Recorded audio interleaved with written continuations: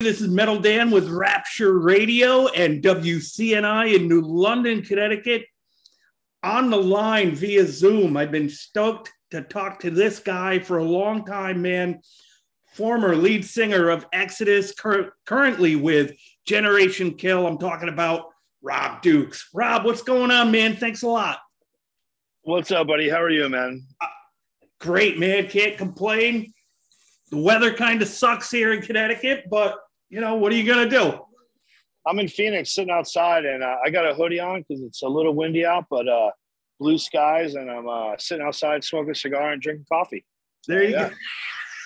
My mom lives in Tucson, man. I hear all about it. All right. Hey, man, let's talk about this record, man. This is why we got you on. You know, MK Ultra, name of the record, out now on Blood Blast Records. Man, the last record came out in 2013, man, 9 years. Yeah. You know, that's an eternity in the music business, man. What took so long?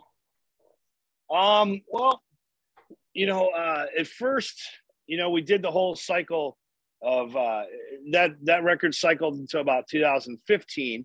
Right. And then, so then we worked on, I got a call from Daryl from Run DMC, said he wanted to write some music together. So I worked on that with him.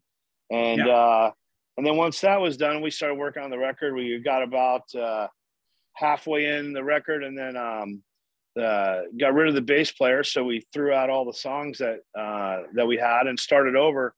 In probably late 2017, early 2018, we started writing. And the first song we wrote was Never Relent. Nice. Got Gary to do a solo on it, you know what I mean? And then just started working on the songs. And COVID happened, so that was a big stepping stone to get through. But that wasn't the only reason. It was, there were a lot of reasons. We didn't want to rush it. We were doing it on we didn't have anybody giving us a deadline, so we were doing it on our own dime. We were doing it on our own time, and we didn't have to answer to anybody. So we would did a few of the songs. We wrote them, finished them, recorded them, and then sat with them for a couple of weeks and went, nah, we can do better. And we either threw it away and started over, or we rewrote it. Or one song we took the composition and changed it around and made the verse the chorus and the chorus the verses. And we kept kind of doing that. And we kept until the album was different. Vocally, this was the most challenging thing I've ever done. I think Never Relent took like 5 sessions to do it because I had pushed myself to the limit of my abilities, but I didn't want to lose my voice or fuck my voice up. So I was pushing myself so hard. I would have to get to a certain point and go, oh, you know what? Let me come back day after tomorrow and I'll finish it. And that's what we did that way. And then Opiate was the same way. Opiate. I don't know if people can hear it when you hear the song, but the mellow parts I did all in like a day or two, and then but the heavier parts, as the screamy parts during those buildups, man, those took like 4 or 5 sessions because I kept I screamed as loud as I could. I was screaming so loud I was like making myself dizzy, giving myself headaches from screaming for an hour straight, trying to get it in, and I kept, I had an idea in my head, but then I had to get there. And so just because you have the idea in your head doesn't mean you can just pull it off the first time. So I kept doing it over and over and over again until I got it. And then once I got it, I was like, okay, now I got to perfect it. So, I mean, we're and it was just, the whole record was like that. I mean, Le Fin du Monde was the same way.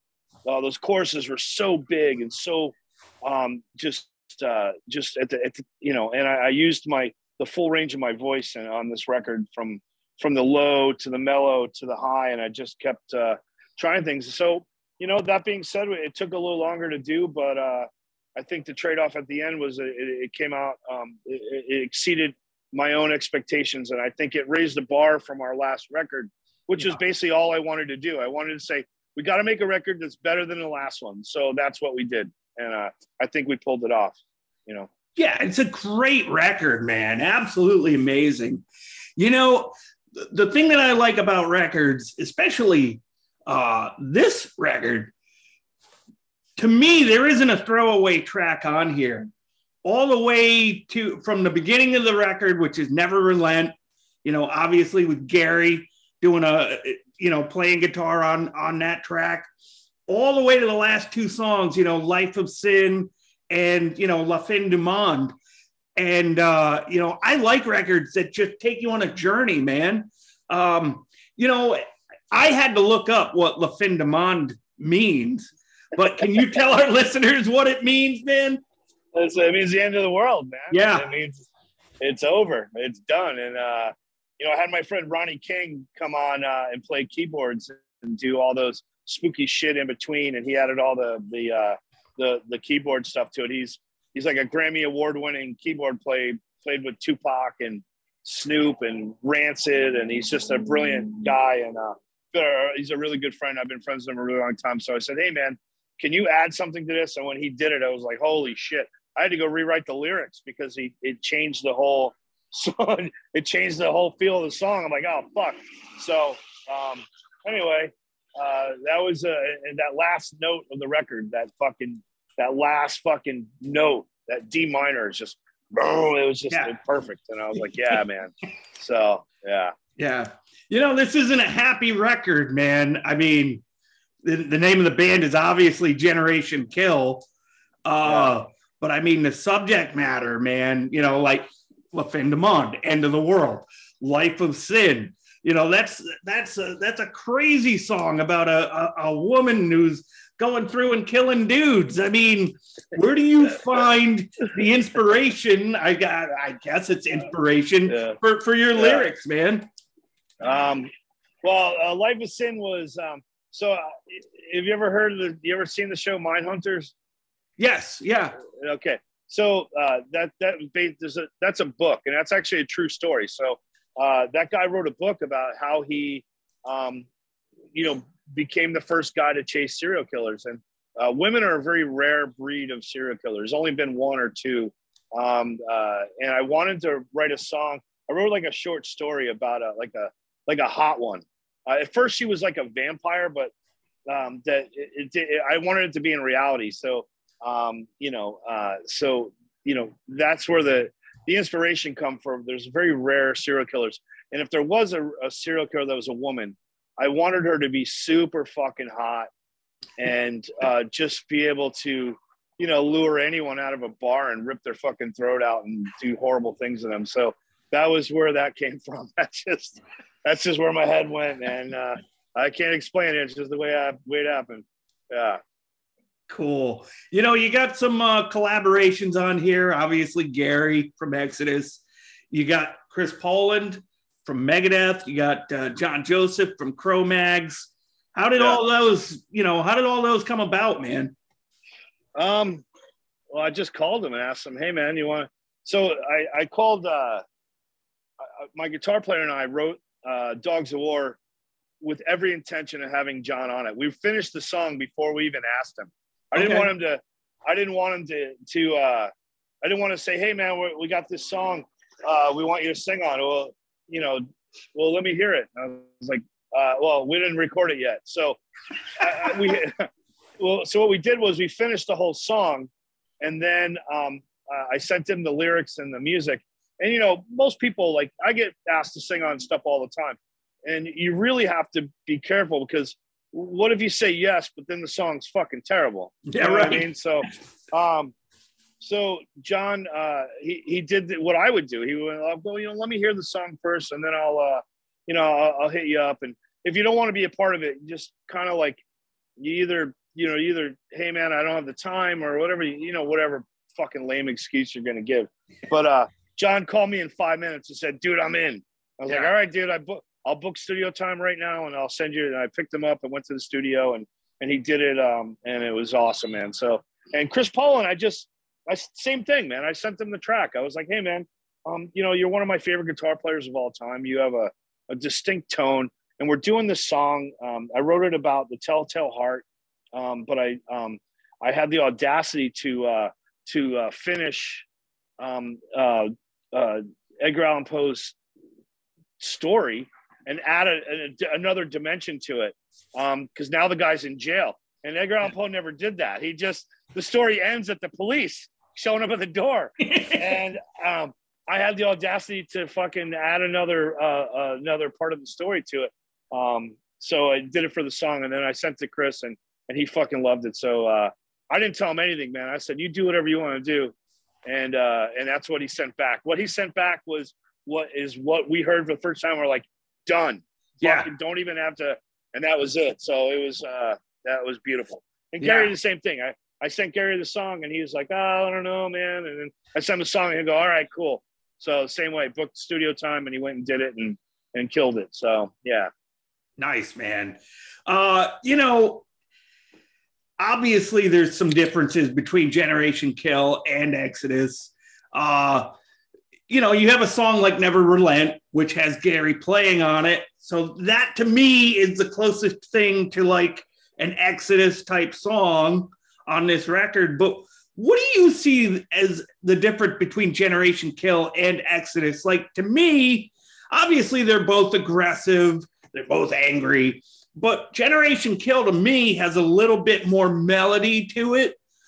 Am I close to what you're thinking, or? Yeah. Well, there's a little more room to do whatever we want. So we can do ballads, and we can do slower stuff, and we can experiment and like on We're All Gonna Die, we did Carney, and I remember people, a lot of, I don't read comments anymore, but my band does. And they were like, dude, everyone hates Carney. And I'm like, why? And they're like, they hate it. And I'm like, but I gotta, I sent it to Rob Zombie, and he sent me back. He goes, dude, this song's the best, man. Fuck, man. And I'm like, oh, great. Cool. So, everybody's got their own fucking opinion. And so we never cared what anyone thought. We're just going to do what we do. And we really write songs that we want to hear. That's kind of the deal is, you got to go up and play them. How fucking shitty would it be to write a song that you write because you're stuck in this box and you've got to write this way, and you can't go anywhere. And then you start to repeat yourself. And I don't think this band has to do that. I think we can do whatever we want. If we wanted to write a piano song, we could. And so, my favorite bands, Pink Floyd and Queen and, bands of that, like, so, they do what they want, and they don't give a fuck what anyone says or so. And with a band like Generation Kill, we are always going to be heavy because that's what we do and what we like. But we're also, we're smart enough to go, let's add some other elements of music to our stuff. So that's what we did. Cool. Right on, man. Hey, tours, man, or shows. Do you have any plans to take it out on the road, or what are you thinking? Well, we're booking for 2023 now because 2022 is filled because it's the backlog of the last 2 years. So right. But we're hoping that maybe we can go do something. We might do some one-offs or something here and there. But for the most part, I think we're going to be, we'll see as it goes, man. We'll take it as it comes. We'll try to get some shit, try to get some stuff. But everything's full, man. It's fucking crazy how crazy the world is, Yeah. What do you have to do? All right, let's say you do a tour, what do you have to do differently that, you were doing before, before COVID? I think I don't know, man. I don't have an answer for that. I think you just look, man, I want everybody to be safe. I don't have an answer for that. I wish I did. I wish I could say, well, if you go out and get vaccinated, but man, I don't know, man. People that aren't vaccinated, if you're healthy enough, you seem to be fine. But that being said, you can be healthy, but your mom might not be. Like, I haven't seen my dad in years because my dad had a lung transplant, so I haven't been able to go see him because I don't want to, God forbid, I get him sick. That would, that would destroy me. So, Yeah. but that being said, it just, I wish I was optimistic and say, oh, it's all going to be great. But I don't have that. I'm a pessimist. So I think it's probably going to get worse. I think the next one's going to be worse. Yeah. So do you think it'll ever go back to normal? To where we can just show up and not worry about this shit? I hope so, man. I mean, I really do. I'm not a doomsayer, but I kind of am at the same time. I don't know. I can't answer that question. I wish I could. I wish that it would all go back to normal, but I think it's like 9/11. The world is forever changed. I think they handled this wrong from the beginning. And because of that, they sowed the lines of dissent and they sowed the lines of doubt. And that will forever be attached to this stupid fucking thing that happened. You know what I mean? Yeah. So I think it was ignorance and stupidity, and it's led to division among the human race. And I don't know if we'll recover. I don't know. I don't know. Yeah. Wow. That's a depressing way to finish this up, man. But hey, but you know what, dude? On a bright note, the new South Park season is fucking killer, man. It's so good. So, you know what? Go home, smoke weed, watch South Park, and just roll with it, man. Maybe hopefully the meteor will get here soon enough, and we won't have to worry about it. We'll give the dinosaurs another chance, Hey. I love it. Oh, Rob Dukes, man. Vocalist for Generation Kill. The record is called MK Ultra. It's awesome. We spin it all the time on Rapture Radio and WCNI in New London, Connecticut. It's awesome, man. Rob, thank you so much for taking time out of your day, man. We appreciate it. Thank you, man. I appreciate you, man. And thank you. And I'll talk to you again. Absolutely, man. Peace. Be good, man. Yeah. You too, bud. Bye. All right.